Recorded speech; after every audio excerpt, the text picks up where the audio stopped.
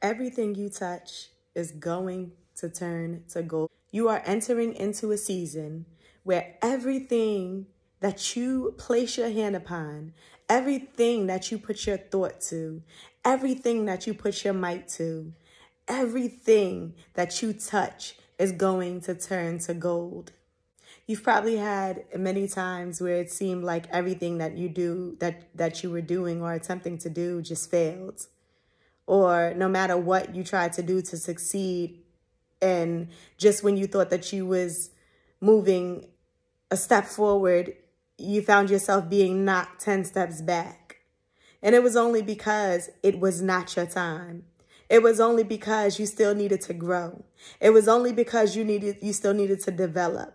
It was only because there was still some things that had to change about you. It was only because there were some people, somebody better listen, somebody better hear me, because it was some people that you were attached to that you had to let go of. Those people had to be removed from your life. You had to move forward with your life. And in order to move forward with your life, it meant letting go of people that you loved, family members, friends, whatever it is, colleagues, co-workers, whatever it is, that dead weight had to go. There was no way that the Father was going to bless you seeing the type of person that you was, seeing the type of heart that you had, seeing the type of relationships that you were involved in. I'm speaking about a friendship and companionship too. Could have been a companionship. But the relationships that you had, the people that you found yourself attached to. See, you thought it was no problem. You thought it was no biggie. You thought it was not a big deal that you can hang around these people from time to time and everything will be okay because you only seen Tim once in a blue moon, right? You only seen Kim on the weekends when it was time to party. So it's no big deal that you attach to these people. It's not like they're a constant part of your life. But for the Father, every relationship is a big deal to him. Every relationship, every single relationship is a big deal to him because guess what? When he blesses you, those blessings just don't stay with you. Those blessings trickle down to those people that are attached to you. So when you have these certain type of people attached to you, and not saying that they're horrible people and they got to get out your life, but maybe they haven't changed. Maybe they haven't grown. Maybe they haven't developed. And maybe that's why the Father doesn't want these people attached to you because they're not ready. They're not ready to go where you're going. They're not ready to achieve the level of success that you are about to achieve. They are not ready to be in a position that the Father is going to put you in. And he knows that if he's putting you in a position, that means that he's putting them in a position because guess what? Where you go, they go because they attach to you. And the Father said, no, it's not so. I'm not going to bless you until you let those people go. Let those relationships go. I'm not going to bless you until you get obedient to me. I'm not going to bless you until you learn how to pray. I'm not going to bless you until you learn how to stop gossiping. I'm not going to bless you until you learn how to get out of those situations that keep dragging you down. He said, until you get yourself together, until you find yourself, until you have that time to spend with me where you're fasting and you're praying, right? You're sacrificing your own life to pick up the life that the Father has for you, whatever that looks like. Only the Father knows, and that's between you and him what that looks like. But you're putting the worldly ways behind you in order to pick up his righteous kingdom. And in this hour, those are the people that the Father is seeking. These are the ones that he is raising up. And guess what? While everyone else is, right, dreaming, he's busy preparing you for something bigger.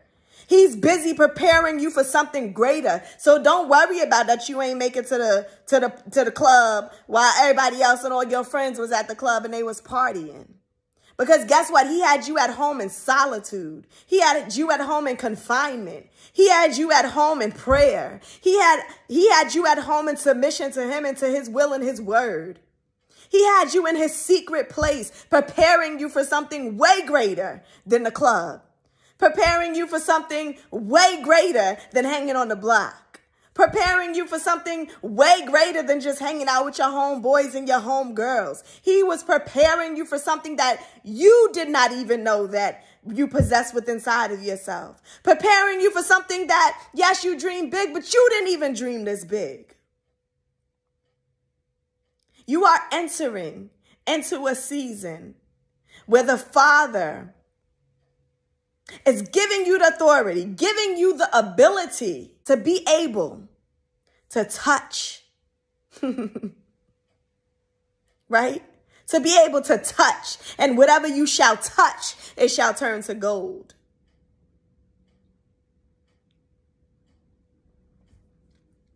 If you apply for 3 jobs, maybe 4 jobs, hoping that just maybe one would call you back because you're so desperate and so much is going on and you're living with grandma or grandpa or mommy or daddy. You got to get out their house, or you living with a friend because you've been homeless for the past 5 months and you're just trying to get yourself together. And if anybody would be gracious enough to hire you, you would take anything. Anything. It doesn't matter if you had to sweep a floor. It doesn't matter if you had to clean a wall. It doesn't matter if you had to ring up some food. It doesn't matter what it is if you had to sweep some streets. The position didn't matter. You was just willing to take anything that would come your way. And so you decided that you was going to apply for maybe 3 or 4 jobs, just hoping and praying that just one of those jobs would call you back. And when you turn around, how about all 4 of those jobs was calling you back? Why? Because you put your hand to it. And what you touch shall turn to gold. You went to the bank hoping and praying that they will approve you for a mortgage because you're tired of renting. You just want to be able to own something. You want to be able to pay into something that is going to give you some sort of substantial value. Something that you're not just wasting your money away to and never getting it back. You wanted to invest in something that one day had the potential of becoming your own. So you go to the bank and you're hoping and praying that you get approved for this loan. After all, you have your doubts because you've been turned down a few times already. You've applied and they kept denying you, telling you your credit score wasn't good enough, you didn't make enough, or you needed a cosigner, whatever the story was. But on this one particular day, you go to the bank and you apply for this loan, and they call you back and say, loan approved. What you touched will turn to gold. What you touch will turn to gold.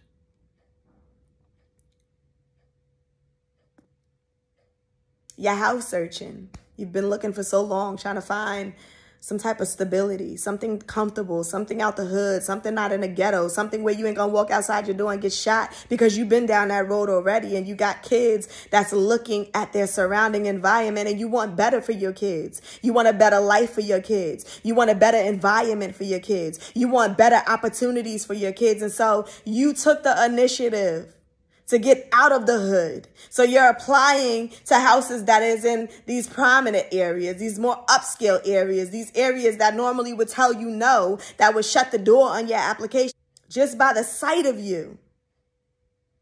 They meet with you and they say, we've decided to go with another family. But by faith, you decide, I want better for my life. It's not just about me. I got kids. I want better for my kids. I want better for my kids. I want more for my kids. And so you're applying to these prominent areas and you got your doubts because you don't make nearly enough. Your credit score isn't perfect. You're still struggling a little bit. But at the same time, you know that you want better for your life, even in the midst of your struggle. So you apply for this house, not knowing which way it's going to go. But guess what? Guess what? You've entered into your season, and what you touch shall be turned to gold. So how that landlord for that house call you back and tell you they decided to go with you? They decided to rent to you. They picked you. They selected you out of every candidate that they had. And not because of your qualifications, not because of what you wrote down on that piece of paper, but because of the spirit that is in you. And they identified with the spirit that was in you. They seen the spirit that was in you. They seen the way it was moving in you. They seen the way it was flowing in you. They seen that it was something different about your character. It was something different about you. Something extraordinary about you. Something that they couldn't even put their hands on.